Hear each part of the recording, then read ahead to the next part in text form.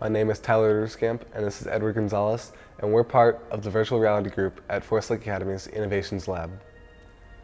Our project is to create a glove that you can wear that has haptic feedback as well as full motion tracking using a Vive tracker sensor.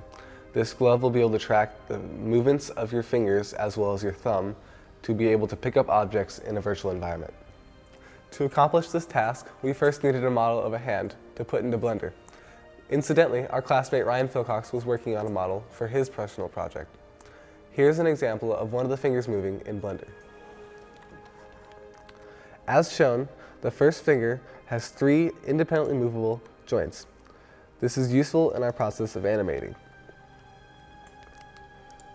Since we can move all 3 joints, the finger can bend all the way down to your palm.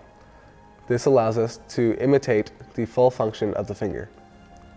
For project testing, we need a virtual environment in which we can manipulate objects somewhat as in real life. To accomplish this task, we used Unity to create a basic virtual environment using the Oculus Rift virtual reality headset, as well as 2 hand controllers, 1 for each hand. I will now demonstrate how this virtual environment works.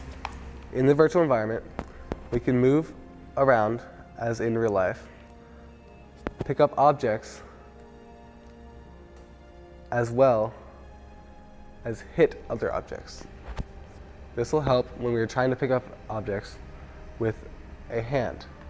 So now that we have a model of a hand and Unity for our basic testing environment, Edward uses both of these things to animate the hand using the glove. Thank you, Tyler, for your explanation of the model of the hand and the virtual testing environment.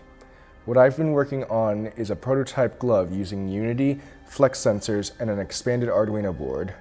When I put on the prototype glove, I can flex my fingers and the action will be replicated into the Unity program that I've created.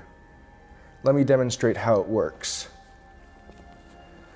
When I flex my first finger, it will be replicated onto the screen and the first finger of the hand model of the hand will be flexed. When I flex the second finger on the model of the hand will be flexed. They both operate independently of each other. We've spent approximately 1,500 hours on this project, and we believe it will take another 2,000 hours before we are finished. We're hoping to finish it next year before the end of our junior year. We'd like to thank Mr. Henley and Forest Lake Academy for helping set up the Innovations Lab program and allowing us to move forward with this project.